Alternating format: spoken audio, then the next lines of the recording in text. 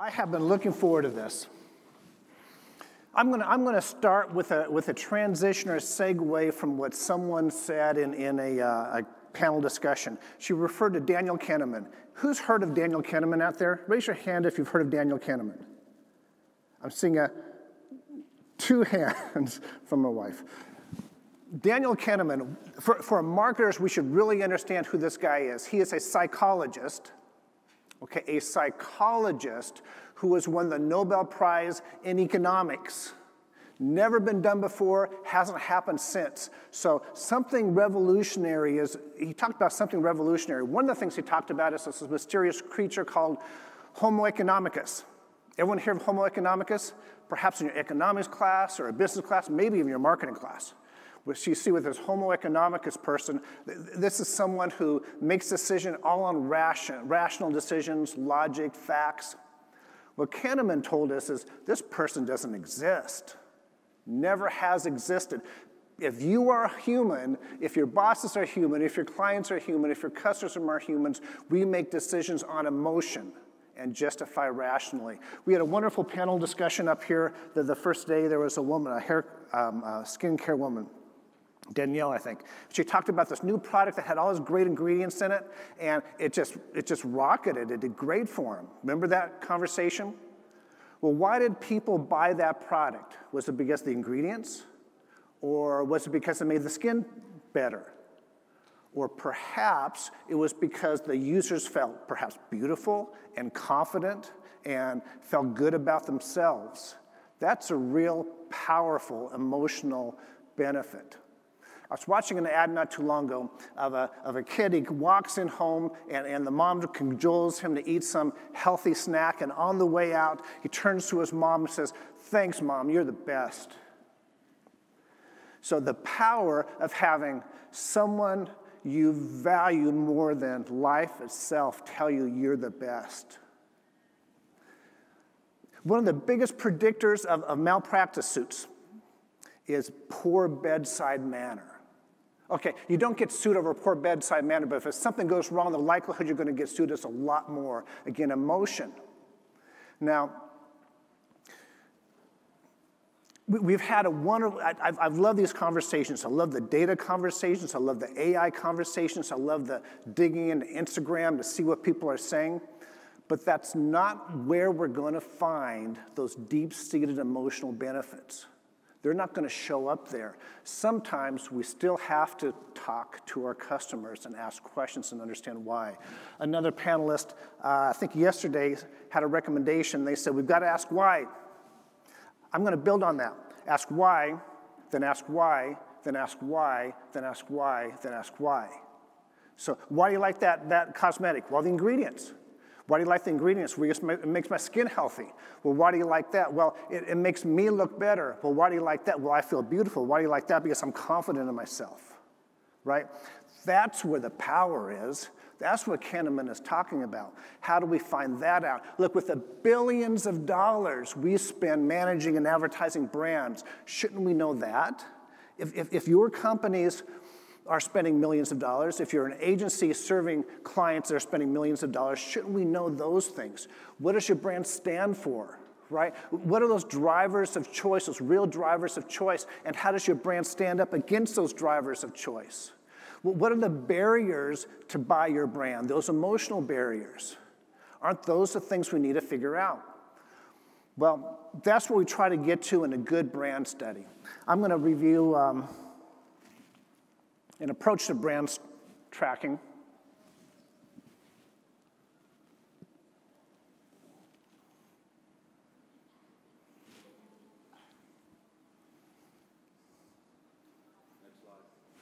Next slide.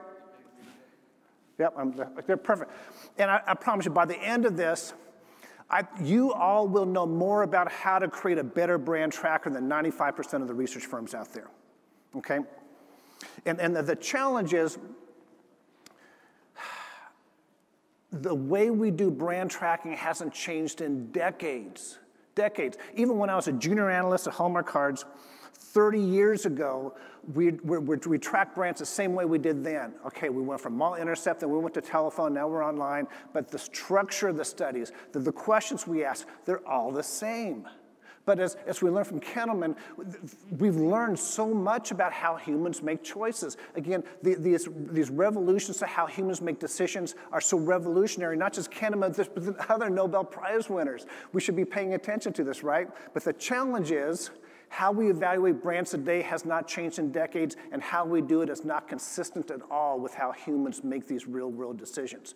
So I'm going to give you an alternative approach. And again, you can go and take this. It's really not that hard. But let's start with how they're done today. With traditional methods, we get respondents in a survey, and we ask them to evaluate our brand and all these different attributes, right? Here I have 15 different attributes. And since you have to compare your brand to something else, you may come back and say, okay, now do the same thing against another brand. And since you need to, one benchmark isn't enough, so you may have to do it again. Okay, who has only 2 competitors? You get the idea. Who likes doing this kind of questionnaire? Anybody really look forward to doing this? I was describing this to someone I know.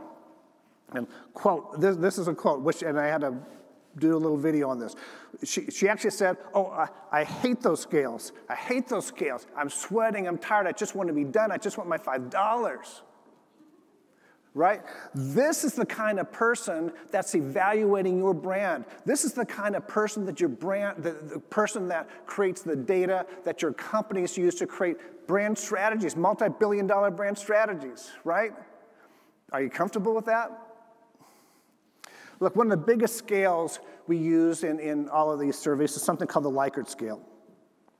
Rhinus Likert invented the Likert scale 88 years ago. 88 years ago. This isn't your father's scale. This is your grandfather's scale, right? But we still use it today. Again, with all of this learning that we've had from Kenneman and these Nobel Prize winning guys, you can't tell me that there's not a better way. But there is. But I'm going to harp on these scales for a bit more. Question. Does Buffalo Wild Wings have high prices? No. Good. Hold that thought.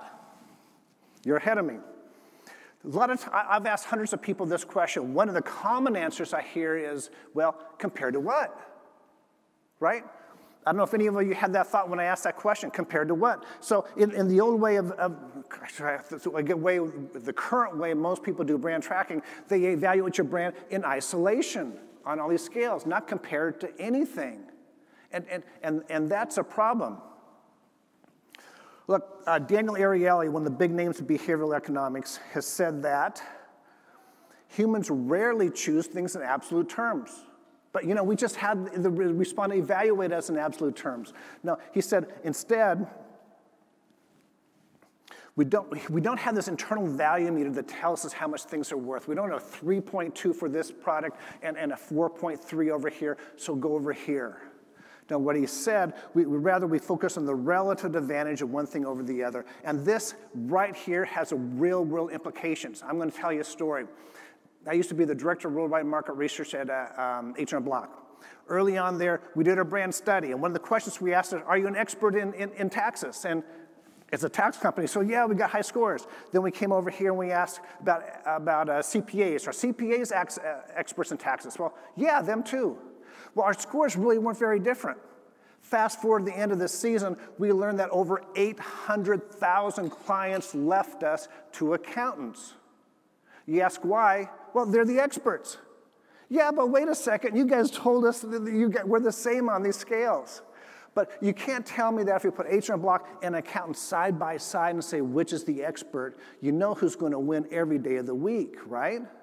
Well, that led to the wrong decision. We decided not to talk about our expertise because we thought we had it. Instead, we started talking about other things in the communications.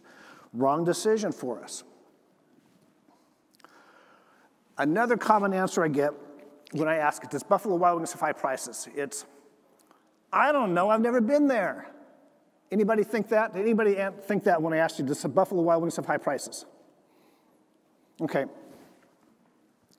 So what do you do? So, okay, if you look, we think about our brands much more than customers do. When we have them evaluate our brand on 20 different attributes, what's the likelihood the customer's going to know the answer to all 20 attributes? But then we come back again and we ask them to do it again on another brand for another 20 attributes. Then we come back and do it again for another brand. What's the likelihood they're going to know the answer on all of that? Right? But they have to answer. You guys know how the surveys work, right? You got to fill in that little bubble or it won't let you go on to the next question. You got to put something there. So what do?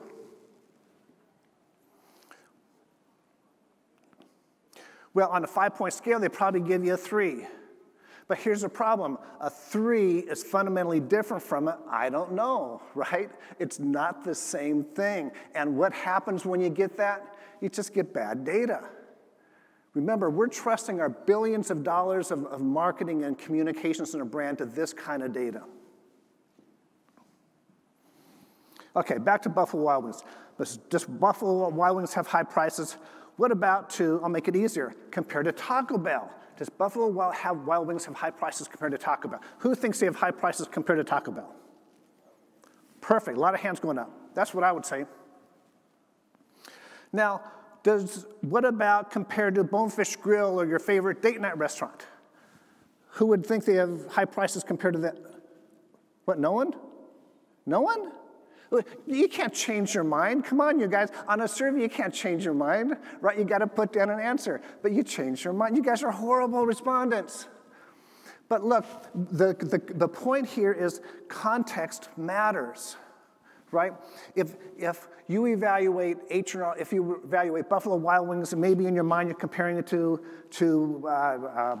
Kentucky Fried Chicken. It's another chicken place. Maybe somebody else is comparing it to Applebee's because it's next to Applebee's.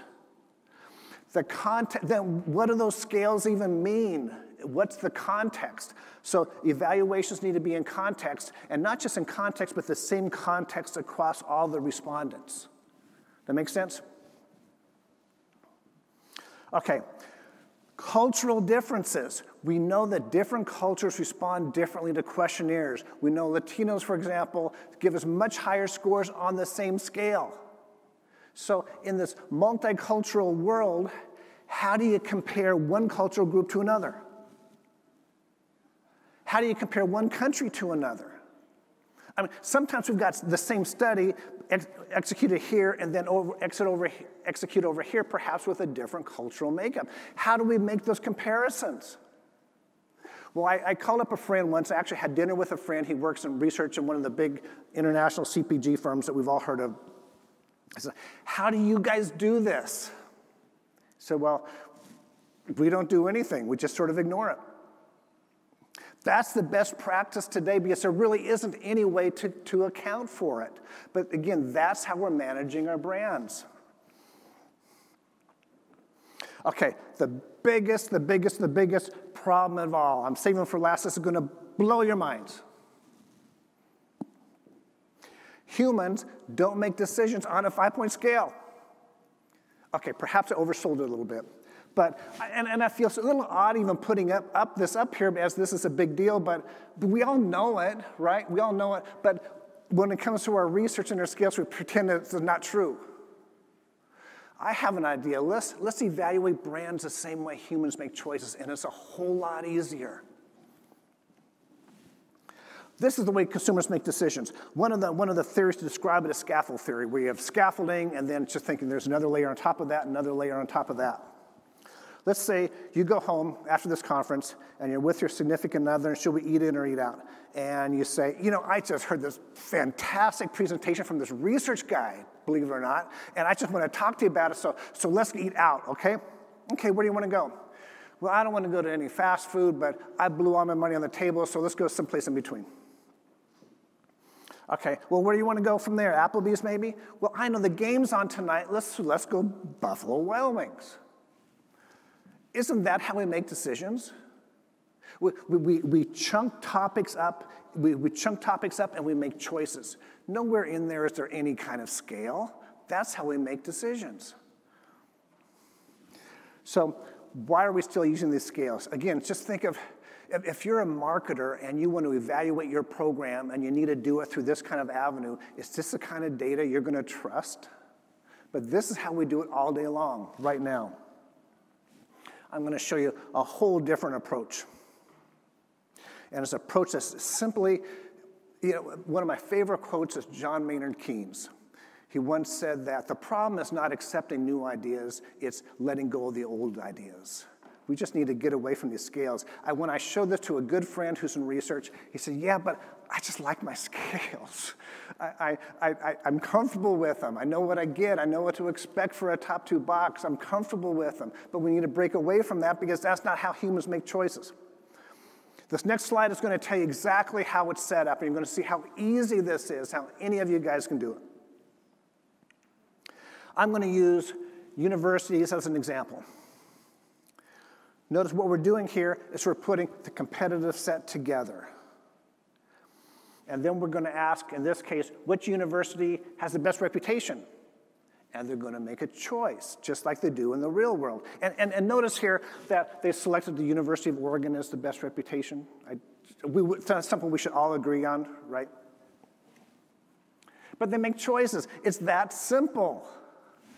Now, after doing that, we have an I don't know. This I don't know is really important. We're not going to force someone to make a choice if they don't know. I'm going to show you something really cool about that I don't know in a bit. But when we learned, after doing this a few times, we realized, oh, wait, the coolest thing at all about this? Well, it would have been 7 questions. It's now just 1. Just think of the old way. Okay, evaluate University of Oregon on reputation. Okay, now evaluate University of Kansas on reputation. Now evaluate Oregon State on reputation. Okay, now evaluate Drake on your reputation. Okay, now evaluate Stanford. That's what we're doing, right? But we can get all that data with this 1 question. Even if they don't select the brand, in the data set there's a big fat 0, and that 0 has meaning, and we use that in the analysis. So if you have 10 questions, that would take 70 questions the old way, or the current way, how most people are still doing it. But it would just take 10 questions your way. See how easy this is for respondents? How much more fun it is for respondents? How we get more data, more benchmarks from all these different brands?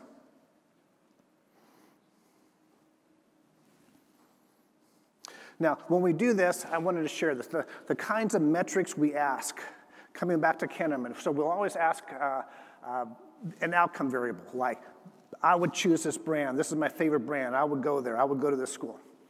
We're also going to ask those functional benefits because that's a lot of what our clients want us to ask is, what's the price? Is it a good value? What are the ingredients? All these functional benefits.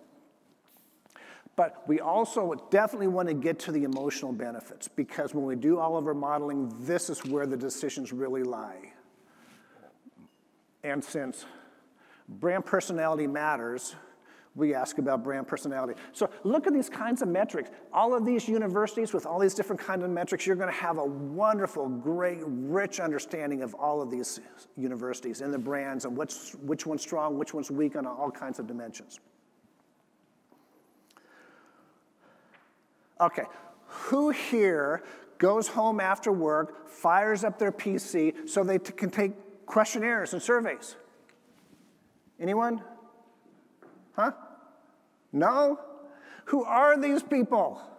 Right? Okay, 20 years ago, there probably were a lot of people because everything was newer and online surveys, and they would do that. That doesn't happen anymore. But sometimes us in market research, we pretend it does happen. So what happens? This happens. I was moderating some focus groups with some traders not too long ago. And these weren't just traders. These guys were trading futures. They were trading options on futures. And there were a couple young guys in the room that held up their phone and said, I'm doing it all on this thing. They're trading options on futures with their phone. Not too long ago, I was in the interior of the Dominican Republic. There wasn't running water. There wasn't pavement. But there were smartphones. This is how we all have these smartphones, right? So there's programs like Qualtrics where you can do the program and it'll render it on a mobile device, but it's different to design it for the mobile device. That's very different. Now, the reason I'm showing you all this and mentioning this is this kind of system works great on a mobile device, right? You can do it whenever you're convenient. Let's say it's your wife's turn to pick the movie, and she picks the 6-hour version of Pride and Prejudice. Perfect time to do your surveys, maybe. Okay, I'm going to switch gears. It's that simple. That's how you collect the data. It's that simple. It's not that hard. You guys can start doing it next week. But now I'm going to switch gears into how you analyze this kind of data. Okay, you guys better know who this, a lot of you guys better know who this guy is. Someone yell out a name. David Ogilvy. Confessions of an Advertising Man was his book. When the big names in advertising, I think he came up with the VW ad years ago. He came up with the Marlboro Man. He came up with, you meet the nicest people on the Honda. Well, David Ogilvy has said, consumers don't think how they feel, say what they think, or do what they say. Right? Well, if they do that, how do you research them? How do you talk to them? How do you know what really matters if that's the truth, right? That creates quite a conundrum for us researchers. So we talked about Kahneman. Kahneman is essentially confirming what David Ogilvy knew 50 years ago, that most impressions and thoughts arise in our conscious experience. That means we think about something, we form an opinion, you think, I like this brand or I don't like that brand. All of these thoughts come to our conscious experience without you even knowing how they got there, right? And remember, Nobel Prize winner, okay? This is just me saying this. We don't necessarily even know how those ideas got there. Think of the perfect example is like a 2-year-old kid who's overtired, and you know they're just tired, they need a nap. And you ask them, and they're crying and having a fit. So what's wrong? And they'll come up with some reason, and you just know that's not the real reason. That's the early signs of how our brains are beginning to work. We're going to try to come up with a rational reason for something that's emotional. So how do you do that? Or, just as we've talked about before, decisions are based on emotion justified rationally. So how do you even ask the question, why do you do that? We need to take care when we're asking the question, why do we do that? So how do we do that? So the old way, and many ways people still do this, and in the market research world, this has probably been out there for a decade, but just to share it with you, the old way is to ask the question, what's most important? But since consumers don't think what they feel, say what they think, or do what they say, can we even trust that? So instead, there's a modeled importance.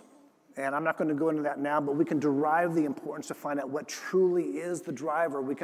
They may not say those emotional things are the real reasons, but we can analytically determine if they're the real reasons. I'm not going to go into how we do that, but it's really not that hard. So that's been around a while, so we understand what really are those drivers, but I'm going to show you a way to present this data. So we like to plot these drivers of choice based on this model data against your brand's perception. And what do you get? You get your brand strengths right there, those attributes that are important and your brand does great on them. We also get your brand weaknesses, the barriers, the things you really need to fix for more people to consider them. We've got clients who, this is the key page of the executive summary because this one slide tells so much what we're good at and where we need to improve. Yeah, there may be 100 other pages in the deck, but this summarizes a really key important point. With this data, we can do the perceptual maps, and some of you have seen these. Some people like them, some people don't. I like them. I like to see how brands are seen as similar or different from other brands. Oh, where's the white space? Okay, you marketing people. You keep asking us researchers, where's the white space? You know, that wonderful space in the consumer's mind there where there's no competitors and with things that are really important to them? Do we want to find that white space? Well, there's not a good way of finding that white space. There never has been. Until now. You know that don't know question we put in there? By plotting that don't know against these drivers of choice, up there in the right-hand column, right-hand quadrant, that's your drivers of choice. I've never found a more analytically elegant way of answering that question. Okay, I'm going to show just one more thing. We've seen this purchase funnel up on this screen over the last few days. It's important. We need to know the purchase funnel. I'm going to show you another way of looking at it that you can do with this data, or you can even do with your scale data. If you still have your scale data on 5-point scales, or your research guide, or you have it, you can create this kind of chart even with that data. If you plot awareness versus consideration, and when I say consideration, I mean consideration of those who are aware. This is so cool. Okay, you can identify the rising stars. Those are those firms that not very many people are aware of them, but those that are aware of them love them. That may be Starbucks 20 years ago, right? You can plot, you can identify, is your brand a rising star, or is it a stronger brand where everyone knows who it is and everyone loves it? Or is it a weaker brand? Notice we almost have a life cycle here of a brand from not on the radar, perhaps a rising star, strong brands, and then over time, if they become not as relevant for the market anymore. So the one on the far left could be Sears, for example. They used to be over on the right, used to be where America shops, not anymore. But we all know who they are. What I love about this grid is the strategies that come from it are so clear and so important. If you're a rising star, it's all about awareness. Look, if one of your clients is a rising star, what great data to say, hey, maybe we need to increase our marketing spend, right? If you're a strong brand, we need to continue protecting who we are, but keep an eye on those rising stars and protect yourself against them. If you're a weaker established brand, we need to find a way to revitalize, find a way for the market to reconsider you. Okay. That's what I've got. So again, we spend billions of dollars on our media, right? On our brands, managing our brands, and we need to understand those real emotional reasons why they make choices. And sometimes you just need to talk to customers or survey customers to find out what they are. But let's do it in a way that's consistent with how humans really make decisions, not a traditional scaled approach that we've been using for decades. And that's it. And if you have any questions, great. If not, have a good day. If there are any questions, feel free to give me a call, and I'll be glad to talk this over with you. Thank you.